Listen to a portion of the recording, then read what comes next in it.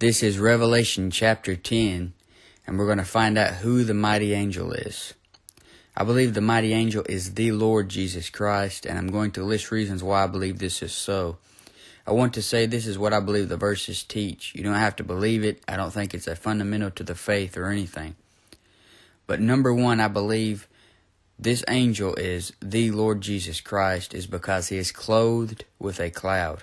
Revelation 10:1 says, "And I saw another mighty angel come down from heaven, clothed with a cloud, and a rainbow was upon his head, and his face were as it were the sun, and his feet as pillars of fire." So the mighty angel comes down from heaven, and what a frightening scene to the people on earth. It says he is clothed with a cloud. This is the same as the Lord Jesus Christ when he ascends and descends from heaven. In Acts 1:9, when he went up, a cloud received him out of their sight.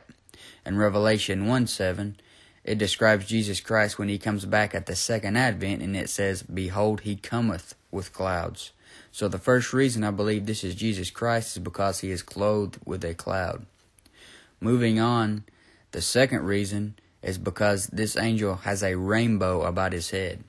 In verse 1 in Revelation 10, it says a rainbow was upon the angel's head.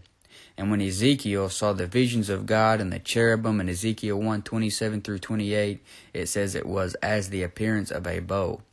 And God has a rainbow, round about the throne, as we saw in chapter 4.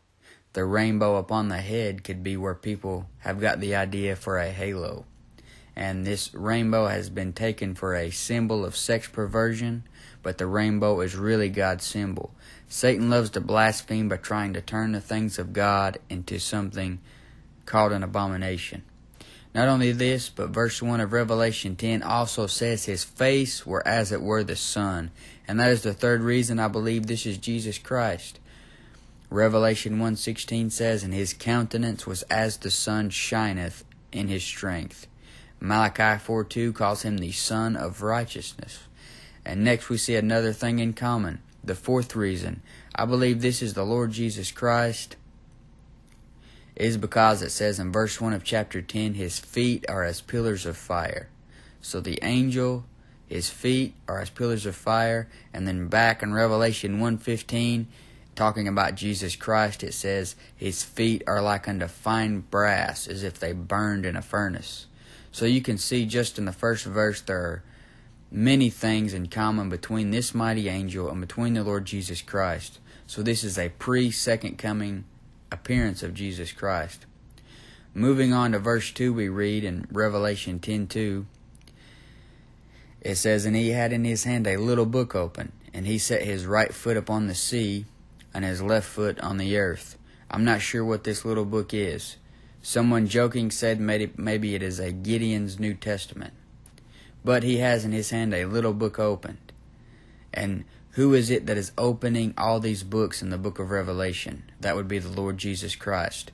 In Revelation 5:9, he is the only one worthy to open the book.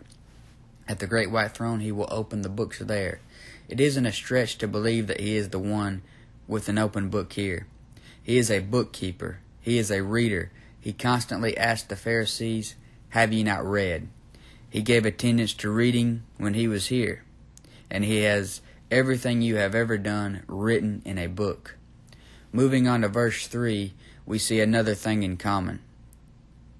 It says in Revelation 10:3, "And cried with a loud voice, as when a lion roareth. And when he had cried, 7 thunders uttered their voices." He cried with a loud voice, as when a lion roareth. This is number 5 why I believe Jesus Christ is the mighty angel. Jesus is referred to as the Lion of the tribe of Judah in Revelation 5 and verse 5. The Bible talks about the voice of God literally roaring. In Isaiah 42:13 it says, "The Lord shall go forth as a mighty man, and he shall stir up jealousy like a man of war. He shall cry, yea, roar. He shall prevail against his enemies." It does the same thing in Jeremiah 25:30. And then moving on to verse 4 of Revelation chapter 10, we see another resemblance. In Revelation 10:4, it says, "And when the 7 thunders had uttered their voices, I was about to write, And I heard a voice from heaven saying unto me, Seal up those things which the 7 thunders have uttered, and write them not. These 7 thunders are connected to God on his throne. So the number 6 reason why the mighty angel is Jesus Christ is because they are both associated with 7 thunders. In the Bible, thunder is associated with the voice of God. In Psalms 29:3 it says, The voice of the Lord is upon the waters. The God of glory thundereth. The Lord is upon many waters. Revelation 4:5, And out of the throne proceeded lightnings and thunderings and voices, and there were 7 lamps of fire burning before the throne, which are the 7 spirits of God. Also notice that in Revelation 10:4 that John is told to seal up the things and write them not.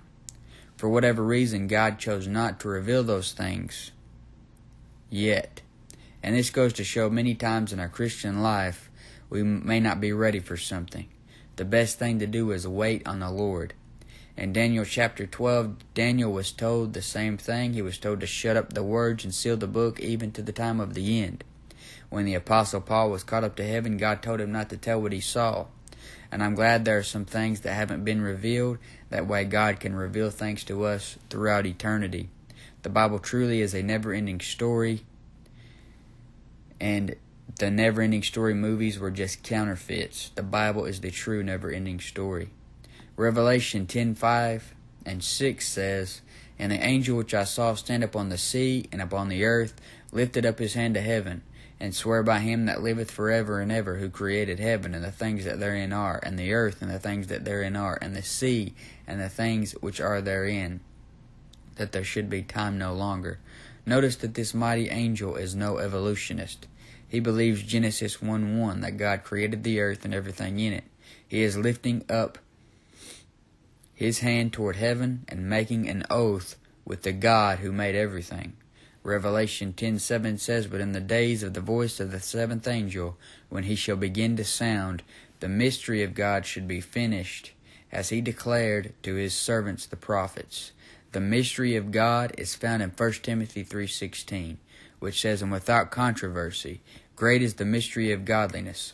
God was manifest in the flesh, justified in the Spirit, seen of angels, preached unto the Gentiles, believed on in the world, received up into glory.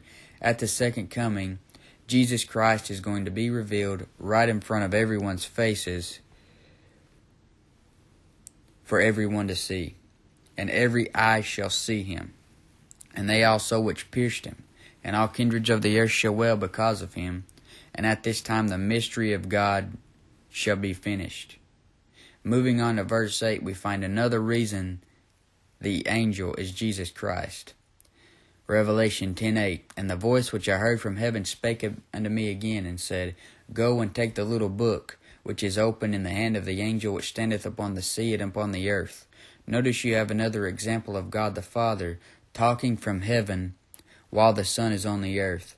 Compare this to Mark 1:11, where you had Jesus Christ being baptized by John, and the Father up in heaven saying, Thou art my beloved Son, in whom I am well pleased. Mark 1:11 says, And there came a voice from heaven saying, Thou art my beloved Son, in whom I am well pleased. Same thing happens here in Revelation 10. A voice from heaven speaks while the Son is on earth. Revelation 10:8 and 9 it says, And the voice which I heard from heaven spake unto me again, and said, Go and take the little book which is open in the hand of the angel which standeth upon the sea and upon the earth.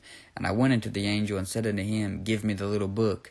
And he said unto me, Take it and eat it up, and it shall make thy belly bitter, but it shall be in thy mouth sweet as honey. This goes to show that the word of God is to be eaten up. Man shall not live by bread alone, but by every word that proceedeth out of the mouth of God shall man live. Jeremiah 15:16 says, Thy words were found, and I did eat them, and thy word was unto me the joy and rejoicing of mine heart. For I am called by thy name, O Lord God of hosts. The word of God is even compared to food. Hebrews 5:13 and 14 says, For every one that useth milk is unskillful in the word of righteousness, for he is a babe. But strong meat belongeth to them that are of full age, even those who by reason of use have their senses exercised to discern both good and evil. Notice that John asked the mighty angel for the little book. I believe if you come to Jesus Christ with a sincere believing heart and ask Him to open the Bible for you, then He will. And God wants someone who isn't going to correct His words. He wants someone who will approach the Bible with the attitude of they are the ones who need correction and not His preserved words found in the King James Bible. Those aren't what needs correction. We're the one that needs correction. Revelation 10 and verse 10, "And I took the little book out of the angel's hand, and ate it up, and it was in my mouth sweet as honey. And as soon as I had eaten it, my belly was bitter."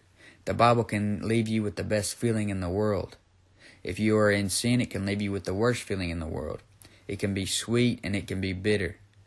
Psalms 19:8 through 10 says, "The statutes of the Lord are right, rejoicing the heart. The commandment of the Lord is pure, enlightening the eyes. The fear of the Lord is clean, enduring forever. The judgments of the Lord are true and righteous altogether.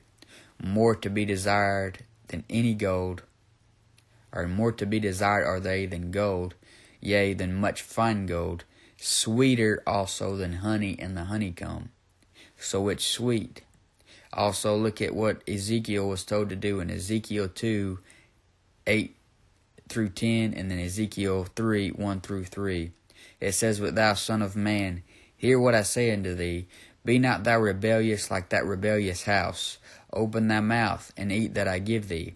And when I looked, behold, an hand was sent unto me, and lo, a roll of a book was therein. And he spread it before me, and it was written within and without. And there was written therein lamentation, mourning, and woe. Moreover, he said unto me, Son of man, eat that thou findest, eat this roll, and go speak unto the house of Israel. So I opened my mouth, and he caused me to eat that roll. And he said unto me, Son of man, cause thy belly to eat, and fill thy bowels with this roll that I give thee. Then did I eat, and it was in my mouth as honey for sweetness." So the same thing kind of happens to Ezekiel. And once again, the word of God is sweet. Back to Revelation chapter 10 and verse 11. It says, "And he said unto me, Thou must prophesy again before many peoples and nations and tongues and kings." And this verse seems to imply that John could possibly be coming back in the time of Jacob's trouble. And you're going to stop and say, well, that's crazy. And that's because that's something that you've possibly never heard before. But this isn't so crazy when you realize that you yourself believe Moses and Elijah are coming back. And the people who don't believe that believe Enoch and Elijah are coming back. So you believe that somebody is coming back that was here before. I mean, you believe Jesus Christ is coming back. Sometimes people need to understand that just because they have never heard anything before doesn't mean it isn't true. I believe this comes from pride and a person almost thinking they know it all. But God continues to show things to me about His Word simply by reading it and listening to others that read it. It's weird when somebody says, I believe the exact same things that I believed when I first got saved. I believe completely different than I did when I first got saved. When you first got saved, you don't know what the Bible says.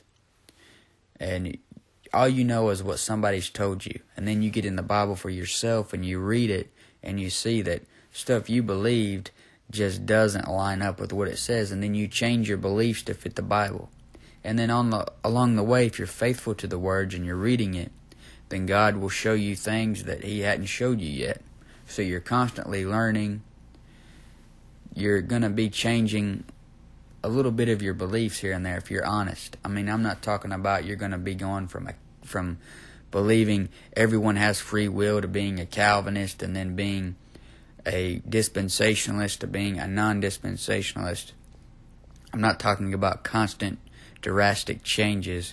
I'm talking about like little changes here and there where you're shown truth. I'm not talking about being tossed to and fro with every wind of doctrine where you're something this week and then you're something that week and you just keep changing back and forth. I'm talking about there's some things that you believe that weren't true because of a tradition you believed, and then you read the Bible and you choose the Bible over that tradition of your denomination. Things like that. But look at Matthew chapter 10, verses 22 and 23. It says, "And ye shall be hated of all men for my name's sake, but he that endureth to the end shall be saved. But when they persecute you in this city, flee ye into another. For verily I say unto you, ye shall not have gone over the cities of Israel till the Son of Man be come." So Jesus Christ here tells the disciples, ye shall have not gone over the cities of Israel till the Son of Man be come, once again implying the disciples are coming back because Jesus Christ hasn't come back yet. When John comes back and prophesies, he's going to do it in front of many peoples, nations, tongues, and kings. And this seems to imply he will have the gift of tongues. As you know, if you have listened to me for a while, I believe the present day tongue speaking is devilish nonsense. Tongues isn't for today. It's not biblical, and no tongue speaker today follows the guidelines for tongues. But in the time of Jacob's trouble, God will switch back to dealing primarily with the Jews, and the sign gifts come back. The speaking in tongues, the healing, the being able to drink any poison, being able to pick up any deadly thing and be bit by it and it won't hurt them. All them gifts that God gave to the apostles, they come back in the time of Jacob's trouble, because who is time of Jacob's trouble for? The Jew. That's why it's called the time of Jacob's trouble. Who requires a sign? The Jew. And the people are going to have these sign gifts again to convince unbelieving Jews. But if you're saved, you're not going to have to go through that future time period. But it's fun to learn about the book of Revelation. And the Bible says if we believe on the Lord Jesus Christ, we can be saved. And Paul gives us the gospel in 1 Corinthians 15. He says, "For I delivered unto you first of all that which I also received, how that Christ died for our sins according to the Scriptures, and that he was buried, and that he rose again the third day according to the Scriptures." So Jesus Christ died. He died by shedding his blood. Jesus Christ died for your sins.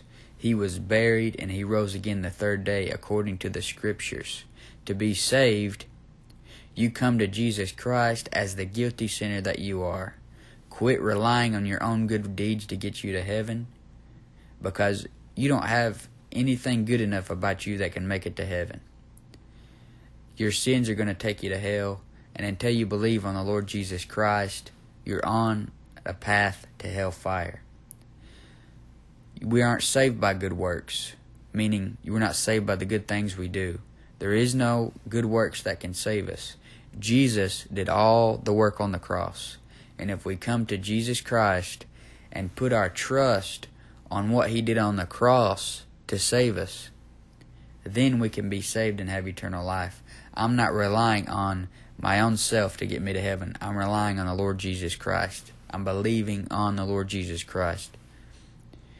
And if we do this, then we can be saved and have eternal life. So I hope you do this before it's entirely too late and one day you wake up in eternal hell.